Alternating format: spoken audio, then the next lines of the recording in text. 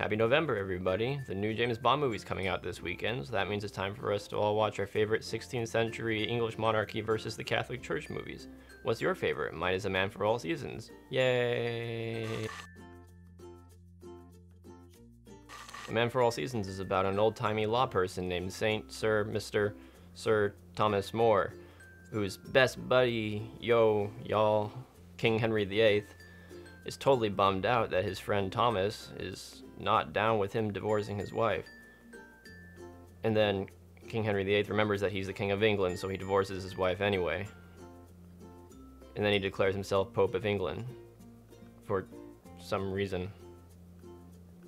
Henry VIII then throws a great big hissy fit because he's really mad that Thomas won't approve of all the stuff that he's doing. So then he throws Thomas in jail for not signing a paper that he wanted him to sign. And then a member of Spinal Tap gets really mad at Thomas More, so he lies in court to get Thomas More's head cut off. Spoiler alert. And then during the end credits we hear a narrator guy say that everybody in the movie died a horrible death in one way or another, except for the Spinal Tap jerk guy. He got off scot-free. He lived to be old and died in his sleep or something. The film is mostly famous for winning a whole bunch of Academy Awards at the Academy Awards, especially for Paul Scofield, who played St. Thomas More. He got an award for talking a lot. Actually, that's kind of what happens in most of this movie, just a lot of people standing around and talking. It sounds like it's based on a play. Is it based on a play? Oh look, yeah, it's based on a play. What do you know about that? Does that explain why everyone wears great big poofy clothes? Or do they just do that so if they fall over they don't get hurt? Why doesn't Robert Shaw go hunting for a shark in this movie? At one point he's in a boat, but he's not hunting a shark. He's just in a boat with a bunch of people in poofy costumes playing music around him.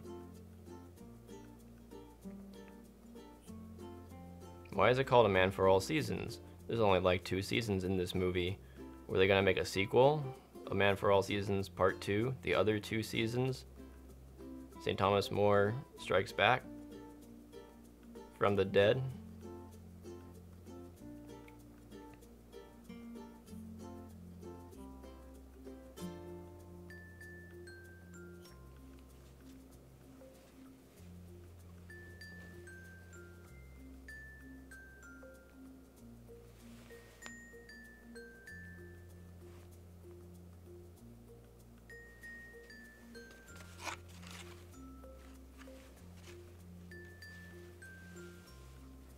'16th century gangsta.